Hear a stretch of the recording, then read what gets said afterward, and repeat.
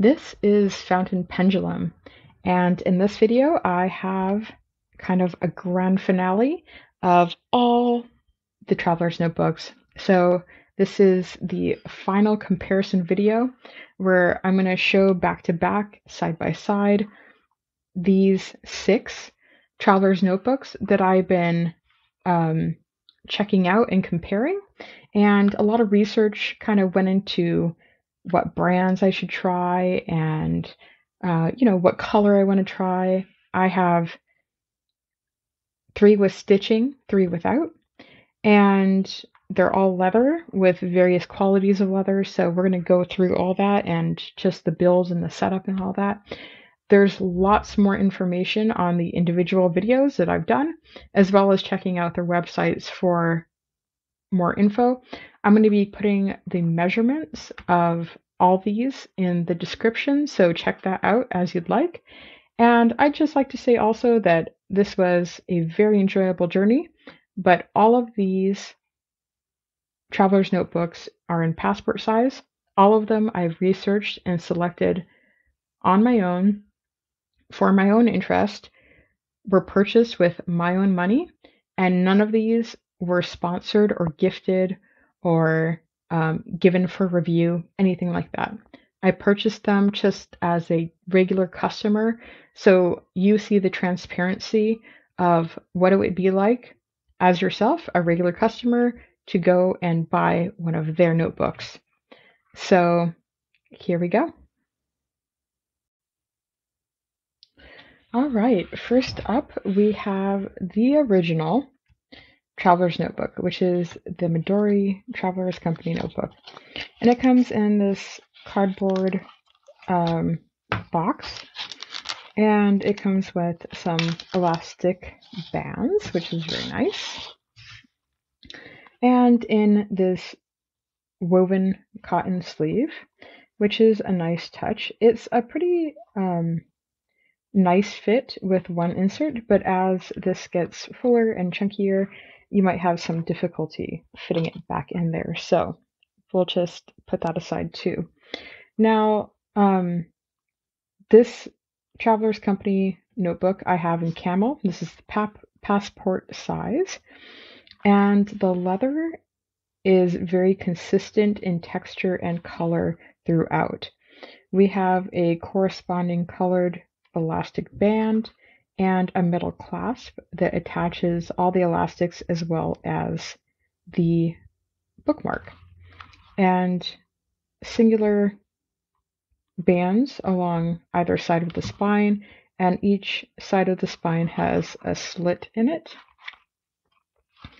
We open this up. It comes with one insert, which we'll remove for the moment, and we have a fairly soft suede, and then the functional elastic and the spine elastic, just one set, and then we have a tied off loop here. There's space so you can adjust the tension, and I would recommend that based off how thick you have it. And then the bookmark, which is a lightly waxed thread.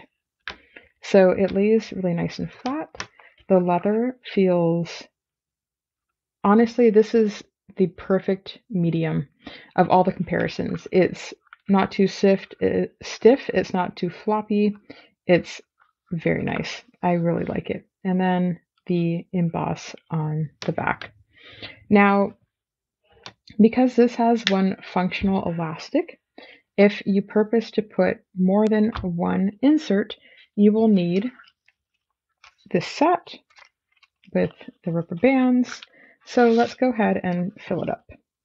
So we can see how it handles having this many inserts. So we'll slide these elastics down. I don't particularly care for the elastics in that if you want them to work perfectly, they need to be flat, and sometimes they roll. One little note on that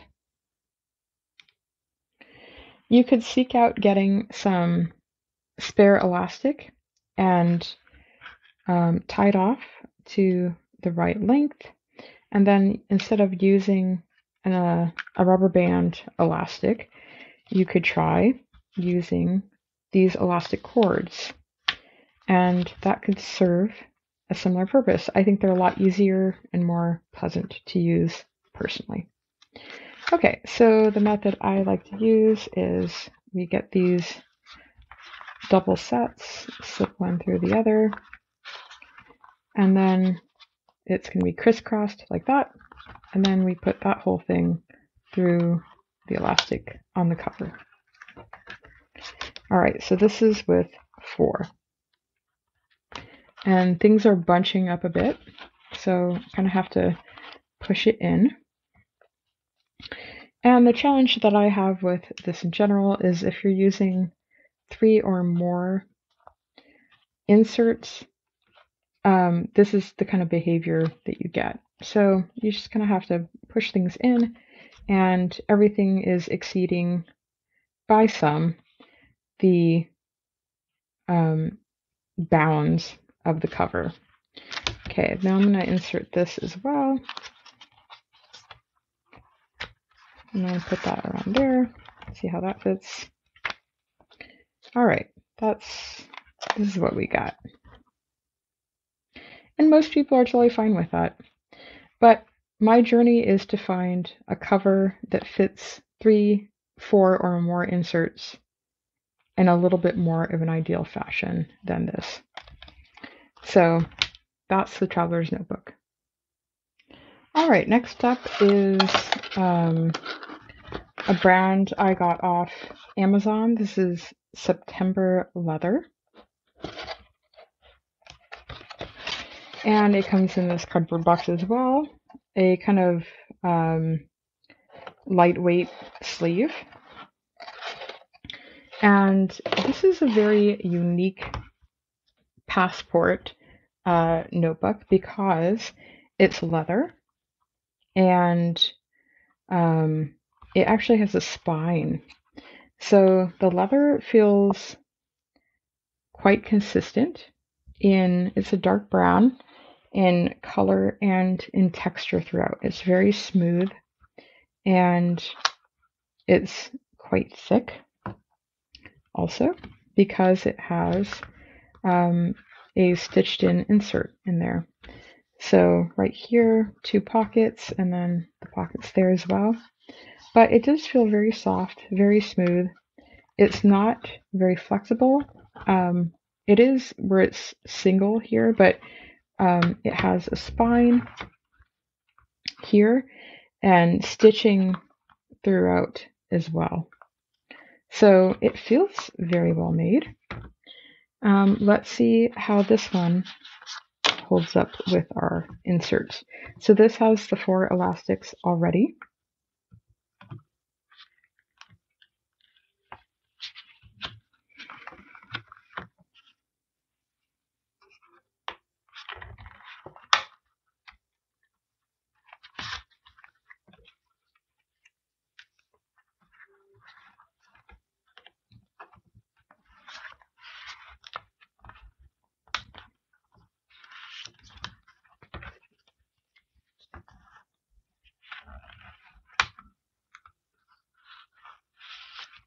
All right, so we've got it filled. Now the nice thing is that since this has a spine, it keeps everything laying nice and flat.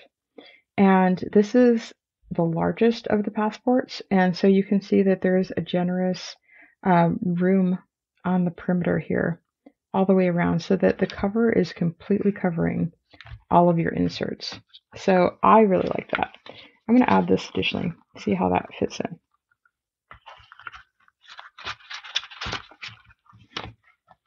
Still, everything fits very nicely.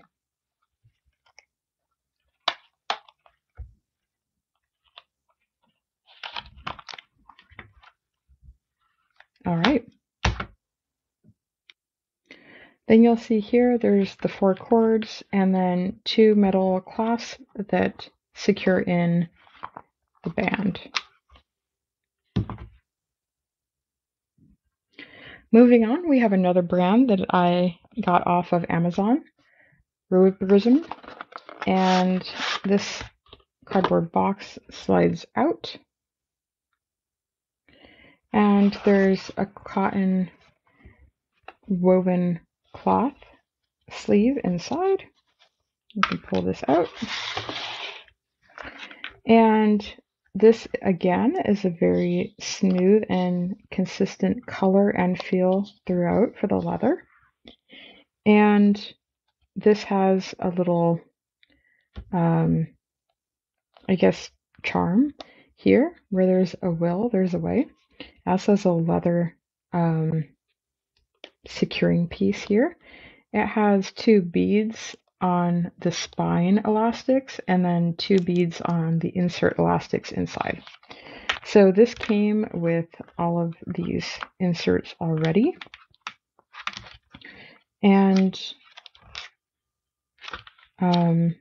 it came with a plastic, a cream, a craft, and a lined. And I think we can slip this out so that we can try the same items. So let me take this apart. Okay, so what we basically have here is the leather cover, has the brand on the back, very consistent on the inside. On the inside, instead of the natural suede, it feels like there's a lining or material. That's what it feels like anyway. So yeah, I think there's a fabric that must be glued on to the back of the leather. So I don't really know how thick this leather is. It makes me kind of suspicious. But at any rate, yeah, here's the elastic band, and then it comes with an elastic band to secure everything together further. So let's go ahead and do that.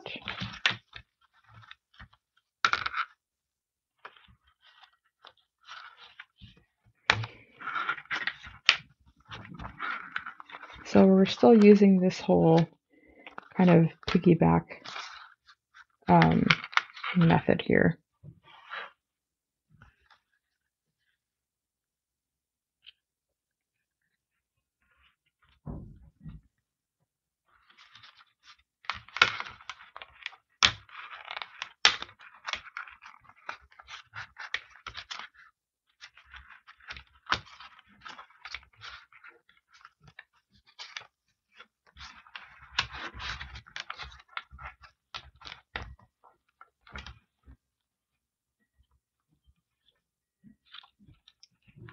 Okay, so here's with 3. I guess you would have another, you would require another elastic to do 4. So I'm just going to insert this here just to get the idea.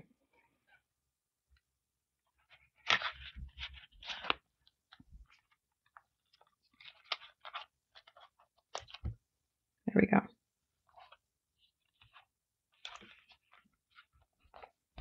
All right, that's it for this one. All right, next we have Galen Leather. It comes in this beautiful cardboard box packaging. All right, so I got it in brown with the mustard elastic and with the perimeter stitching. I think the color is beautiful. This leather has quite a bit of character to it. It feels very smooth consistently. The color has some variation and some wear to it already. And there's the size of the stitching. Then on the inside, we have a reasonably soft suede and the elastic bands. The elastic bands have been trimmed and sealed, and there's no extra material for adjusting the tension. You could go tighter, but you couldn't go looser.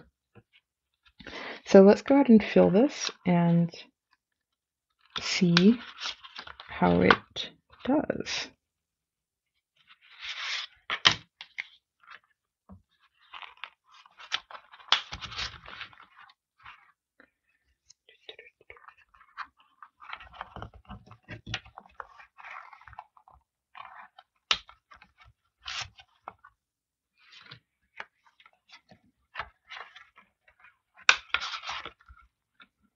All right, we've got our 4 with its 4 elastics, and we're going to close it off, and everything fits very nicely. Nothing exceeds the bounds of the cover, so that's working really well for me. Now I'm going to slip this in as well.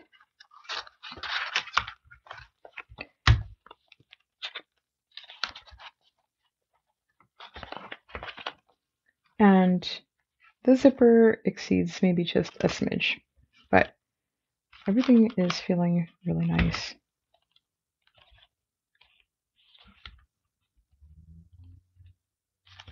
So that's the Galen Leather. I'm surprised it's not marked because I know a lot of their leather goods are.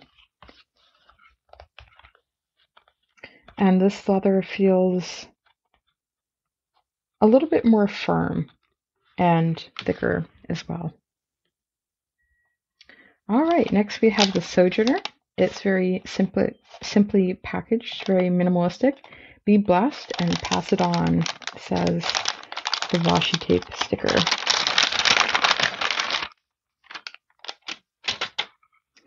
Okay, and there's the beautiful Sojourner logo. The leather feels very flexible and supple. It's very, very smooth, and the leather color is consistent throughout. And this is the caramel elastic band. It's default for this Dallas color that I've selected. The inside is suede and it feels very soft. And it has 4 elastic bands.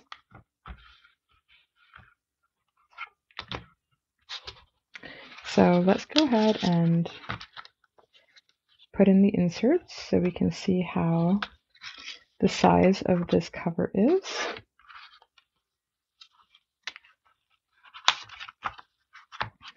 The elastics are trimmed and sealed as well.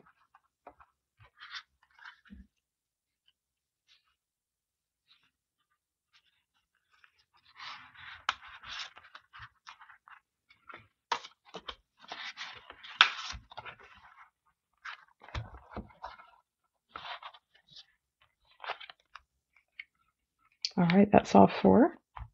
It looks like everything is just fitting, maybe a little bit of pushback. Yeah, it's just fitting. A little bit of a few things extending past the cover. I'm going to add this insert in.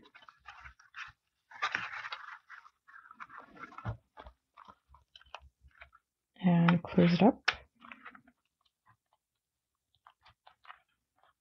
So now things are just slightly exceeding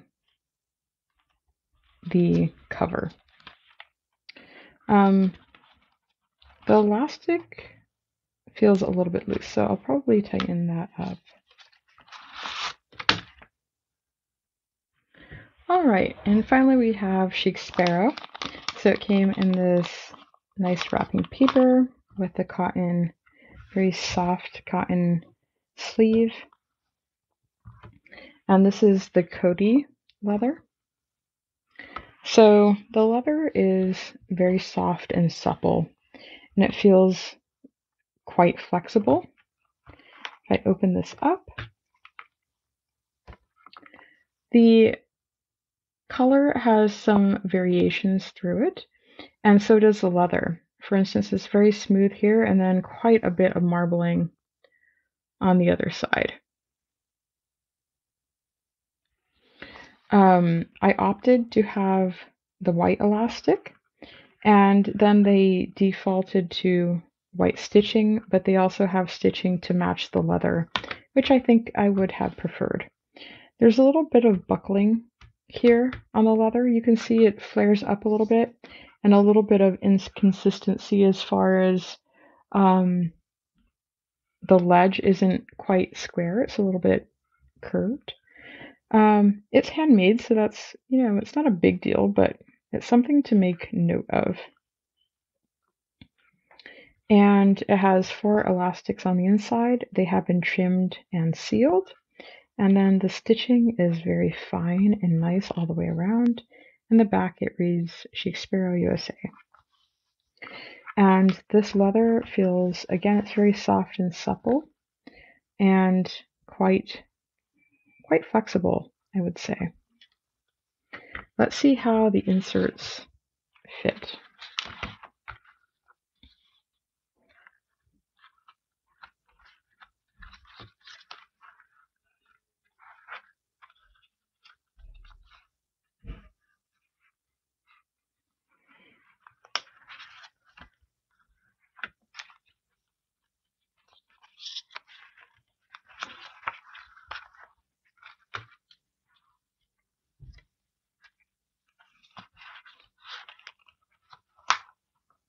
All right, that's with 4 inserts.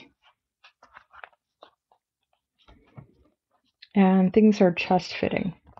The notebooks are protruding just a little bit from the bounds of the cover.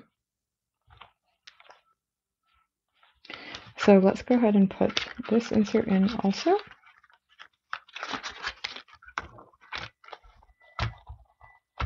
Try to flatten it out a little bit. And I'll put the elastic over. So that's how everything's landing. Things are exceeding the bounds of the cover just a bit.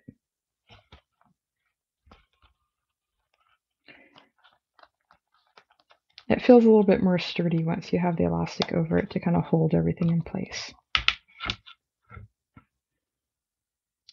All right. Finally, here we have all the notebooks. So, of course, there's going to be color variation because they all come a different color, but I want to start comparing the leather feel, quality, thickness, all back to back.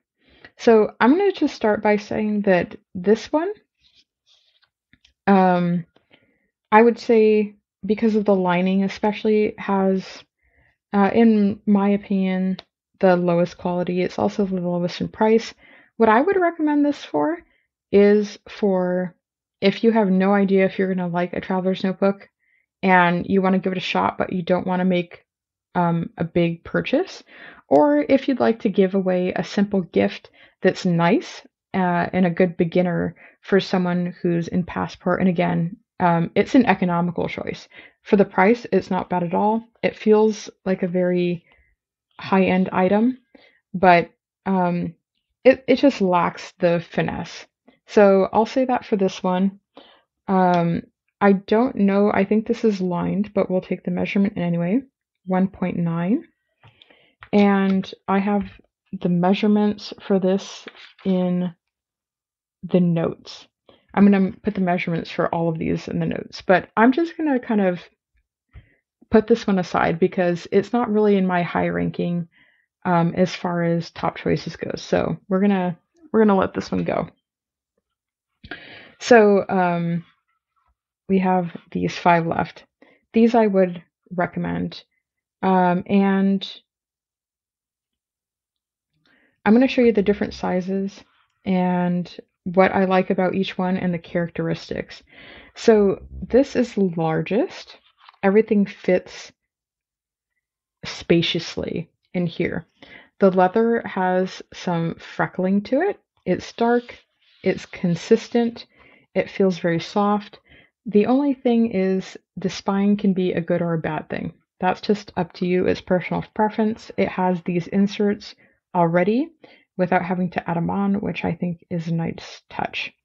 So this one is 2.1 on the singular side, and then 3.9 on the insert side. So it's definitely thick. It's quite firm. There's not much flexibility to it, but it feels very soft and supple. So that's for that one. Now the Midori is the smallest, and as far as leather feel, it's the happy medium. It has a smooth, soft feeling, consistent color and texture throughout. It is not firm and not flexible. It's just, again, a very happy medium. So I'm a little bit disappointed. 2.1, excuse me, I was saying I was a little disappointed that it couldn't be larger to more comfortably fit a larger volume inserts, but this is all personal preference. So that's that one. Now the Galen Leather. This is very soft, very consistent in texture throughout. The coloring has some variation. You can get it with or without stitching. I added that on. You get to pick the color of your elastic. So I think the customizations are phenomenal here. And this feels on the more sturdy side. There's some flexibility to it, but it's quite sturdy. It reminds me of a very nice new leather baseball glove. That there's that flexibility there, but it's thick in leather. 3.3. Maybe I already did that, but so that's that one. And then we have the Chic Sparrow. And this one's soft also. It's quite supple and flexible. And there's a lot of character, and that depends on what type of leather you select, right? So I got the Cody, so you can get something that doesn't have this much variation if that's what you choose. You can add on the stitching, which I did, and they have black, brown, or white. You would have to specify other ways they default to their selection. And this is 3.3. This one feels, it's the most flexible of all of them. And I would say that it feels kind of like a really nice boot leather, like a knee-high boot leather. It just, that's the vibe I get from it. And then finally the Sojourner. And this one has a very unique feeling to it. It's very smooth and consistent in color throughout. I'd say more than any of the other ones. And this one is 2.2 millimeters. This one has the feel of a very high-end, luxurious purse. That's what it reminds me of. So this has raw edges on it. It may have a sealant on it. I'm not sure, but I'm just saying it feels like it's raw. Galen Leather definitely has a sturdy, sealed feel to it. Midori feels like it has a little bit of sealant on it. And Chic Sparrow feels quite raw. There might be some sealant, but not much. And this feels raw as well. This is the largest. Again, I'm going to put the measurements in the description. I actually think this one is next. There we go.